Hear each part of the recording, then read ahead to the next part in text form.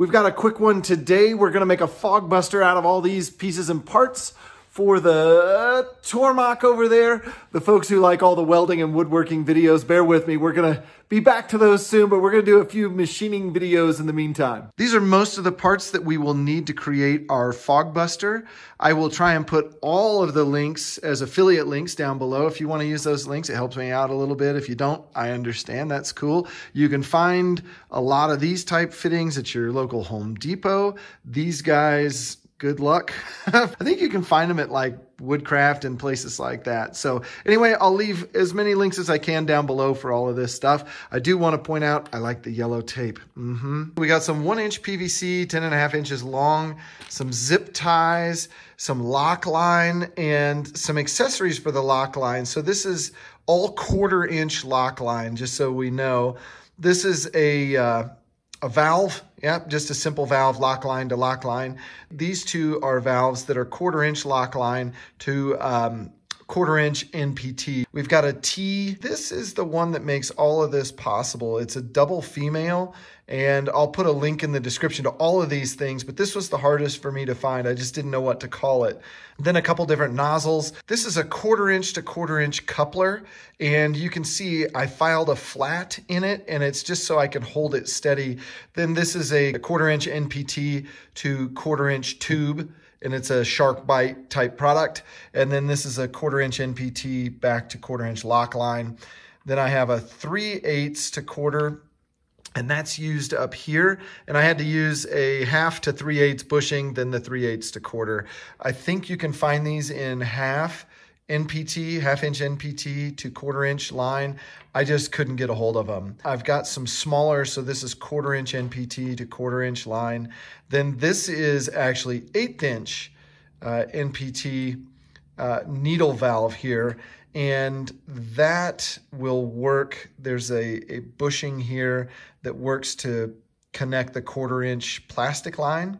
So this works out really well. Plus, this coupler here is 1/4 to 1/4, and then I drilled a hole to make it 1/8-inch pipe thread for this to fit. The nice thing is most of the Home Depot type sets of taps include an 1/8-inch pipe thread tap. They don't include a 1/4-inch thread, which was a little disappointing, but we made it work.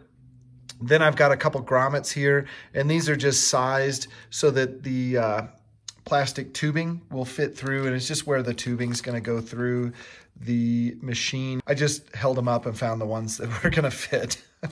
That's how we do it. This is an A.O. Smith whole house water filter, and I took the filter part out, and that's what this guy's for. So he's going to shove up in there, and we're going to pressurize it with, there's a solenoid here and a regulator here. So we'll probably put 20-25 pounds of pressure on this side. This solenoid will be controlled by the Tormach. It's the coolant on off, which is awesome. And then so we'll have pressurized line coming through here. It'll pressurize this canister, which will be full of WD-40. And then that will force it up through the bottom of this and out through that side. This T-coupler is so that I can get just straight air inside the unit. And then this little dude is going to mix air and pressurized WD-40 along with the needle valve. You'll see how it all works out. Hang on with me.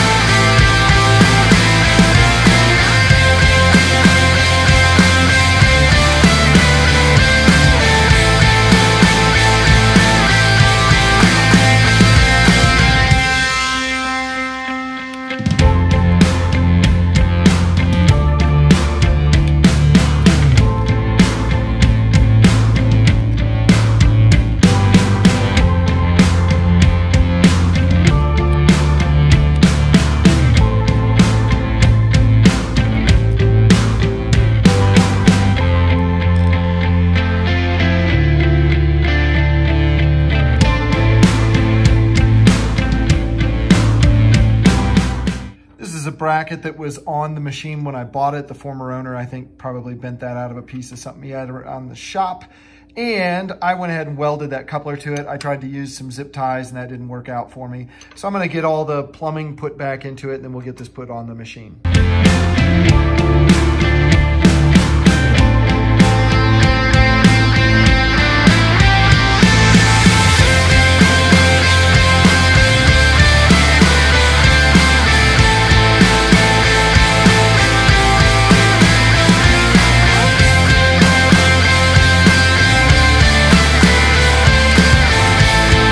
Next step, we're going to drill a couple holes on the right side of the mill, and I'm going to leave enough line kind of up and over, and then the air is going to come in here, and the WD-40 is just going to parallel that, and I'll zip tie it to the lock line, and then the WD-40 will come in here so I can adjust this needle valve for it, and then you'll see the air will split off here.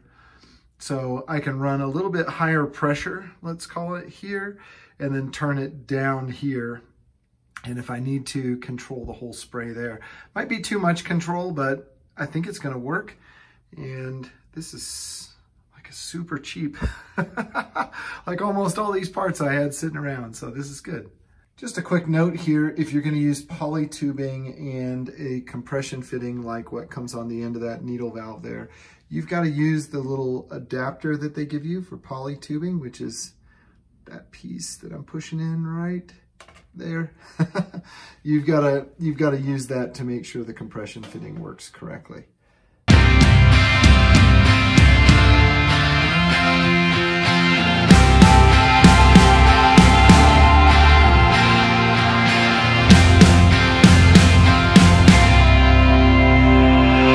The air's coming in over there, going to the power drawbar that way. Regulator, solenoid. Solenoid is plugged in right now. This is on filter, not on bypass, not on off. So we should be able to crack the valve and watch the WD-40 start to roll in. Let's hope. Let's see if we can. Oh yeah. Oh yeah, baby. Easy, buddy. It's got to get a lot of air out of the line there. So we'll let it puke for just a minute until we can get a solid stream coming out of our water filter. Here we go, coolant. Yeah, nice. You probably, well, maybe you can't see that on camera, just a nice little stream, a little bit of air coming out of the other one. And that should work awesome for us. I just came up with a little facing routine here just to try everything out. So we'll hit cycle start. You should have, this always makes me nervous. We're getting a good mist down there. Here, let's take a look, closer look.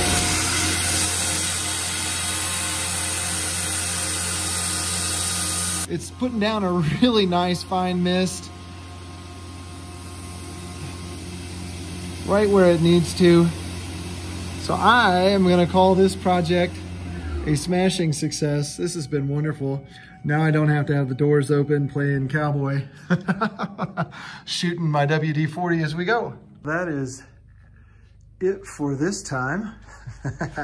I did install some LEDs just for funsies, you know, gotta have fun little projects every once in a while, but we can turn them green for Greg's garage, or we can turn them orange for skyscraper. Yeah, check it out. Anyway, thanks for joining me on this build for the Fogbuster. I'm super happy with the Fogbuster. Now I'll actually be able to close my doors and let this thing eat. As usual, I had a ton of fun doing this project.